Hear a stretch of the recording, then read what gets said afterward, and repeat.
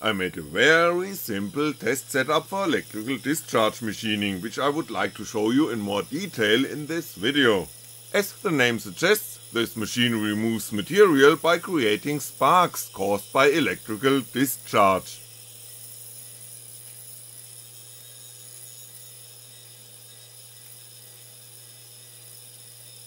At this stage of development it is a working, but horribly inefficient machine. Poor test setups are very well suited to more precisely analyze the core elements of a process.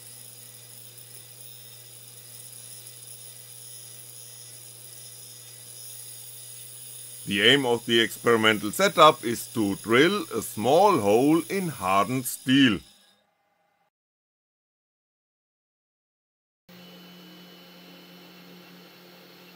A cheap CNC machine, which I have presented in detail on my second channel, How Open is This Gadget, is used as the mechanical part. The only mechanical modifications I've made is adding a sliding contact to the tool holder or the milling motor and electrically isolating that motor from the rest of the mechanics with a layer of adhesive tape. The firmware, Obol is installed out of the box, has been replaced by a few lines of code I wrote myself. I showed how to do this in a previous video.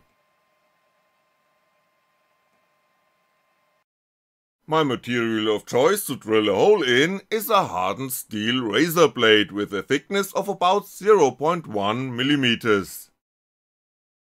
First let's try to drill the hole in the classic way.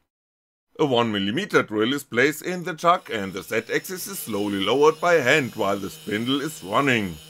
The tip of the drill dances on the steel surface instead of penetrating at the intended point.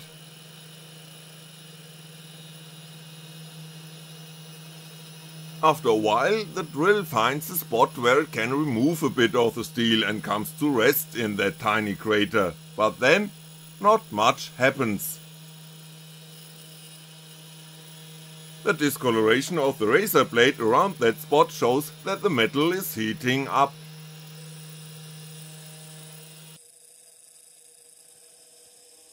The thermal imaging camera makes this even clearer.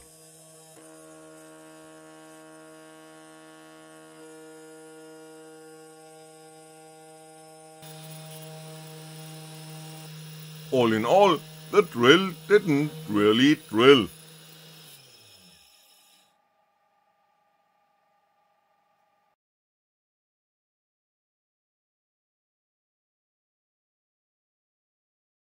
In the second attempt I'm using the same, now somewhat blunt 1mm drill bit, but apply a DC voltage of about 30V between the workpiece and the drill bit.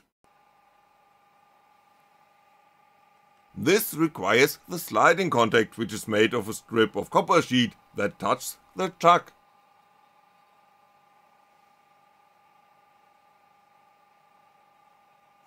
Ground of the circuit is connected to this copper strip. The plus 30V line leads to the workpiece holder via a screw and then to the razor blade. Those 30V are generated from an input voltage of not quite 12V by a very quick and dirty soldered step-up converter.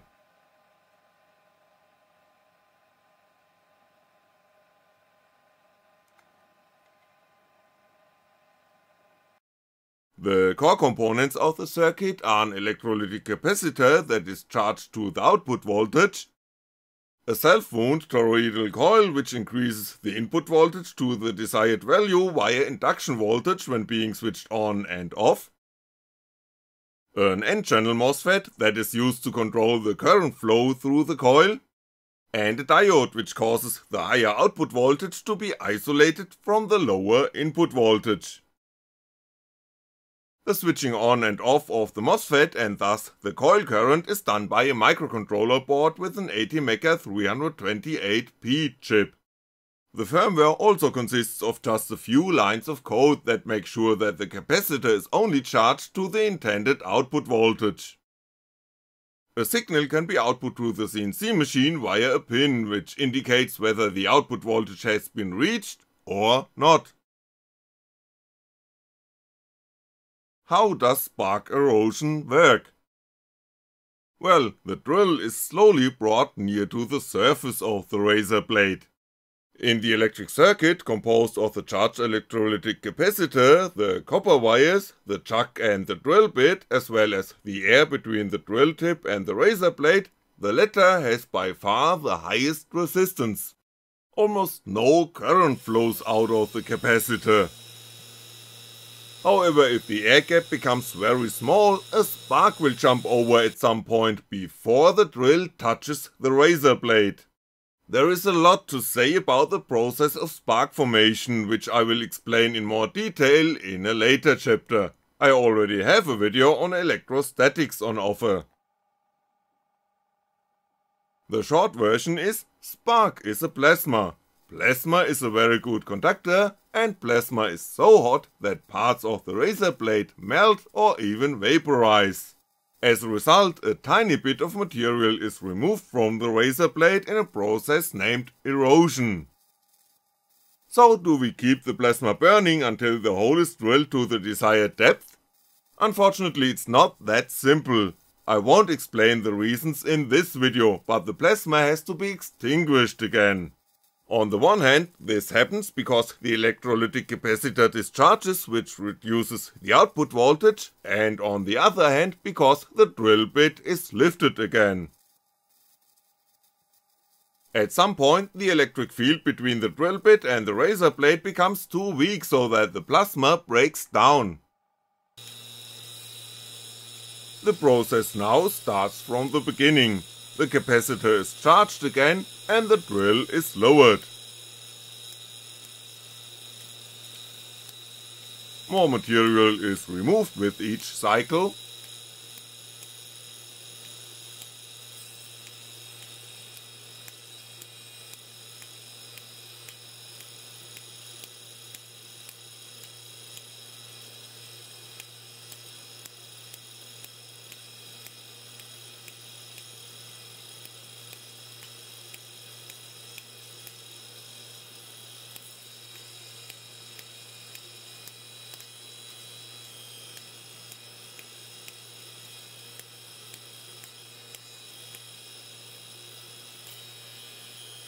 Until the razor blade is pierced by the drill at some point.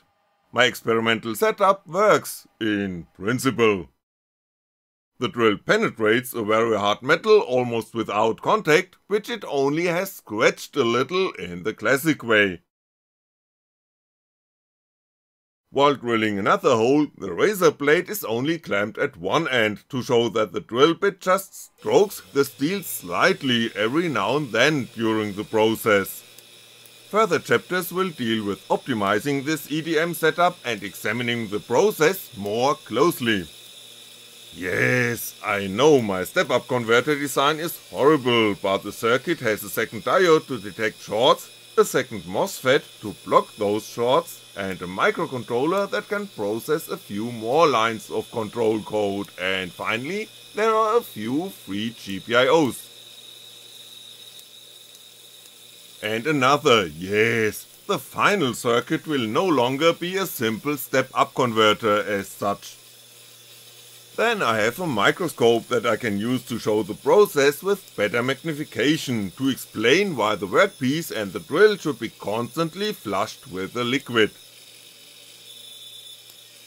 I will show step by step how to use more of the electrical input power for the erosion process instead of being wasted in the step-up converter, the milling spindle or the CNC machine.